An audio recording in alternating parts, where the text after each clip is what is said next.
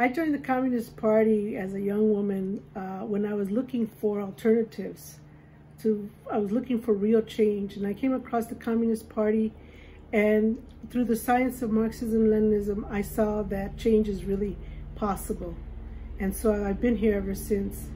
I think it's really important to vote because whoever gets elected will greatly impact the environment in which we struggle, in changing, in defending the environment, in women's rights, LGBTQAI rights, rights of all workers, the homelessness, healthcare, all of those things. So please go out and vote.